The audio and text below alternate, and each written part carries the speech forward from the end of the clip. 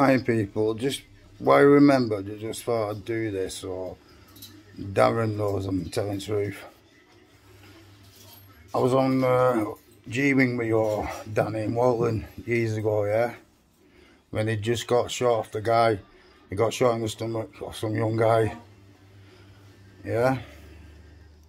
I was there with your Danny, and then I was in Preston with him.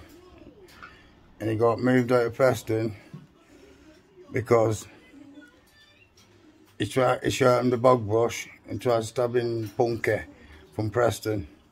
But Punky was waiting for it with a fucking jug of fucking boiling hot water. And he swilled him and then didn't go down the way he planned. And the way screws got involved and took Danny down the block.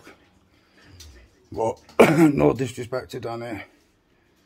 Not many people liked him in the jail because he was a bully when he was younger, but got to respect what he was. He had them fucking screws in Walton, terrified of him, and in Preston.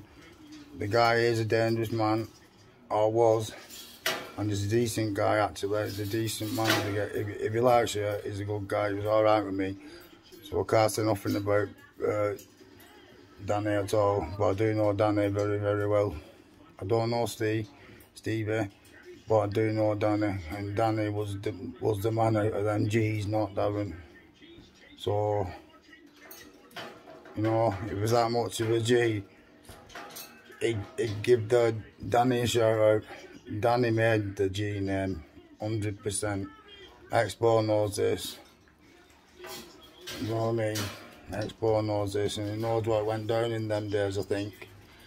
Anyway, I did my Inley days and all that, like Terry Guilfoyle and people like that, me, Spencer fucking Benjamin and all them lot, and a lot of naughty people in Inley them days.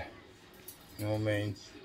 Fucking Terry McCann, people like that. Okay, so I'm just letting you know there's a few names alright, but obviously I've all been in jail, met him in jail and that, you know, it's nothing like big. Okay, well that's just to prove a little bit. They all know me. Alright, happy days.